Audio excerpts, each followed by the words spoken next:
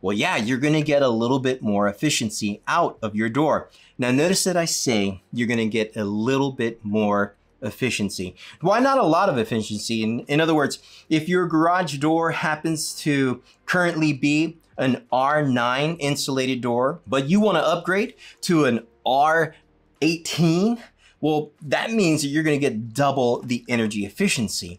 And although that's just not the case, and that's because of the law of diminishing returns. In other words, the more you put something into a specific scenario, situation, or factor, the less return you're going to get. So the more energy you put into something, you're going to get less and less efficiency out of it. That applies very well to garage doors that are insulated. And I don't want to say that buying an insulated garage door is going to be a waste of money, because that's just not true either.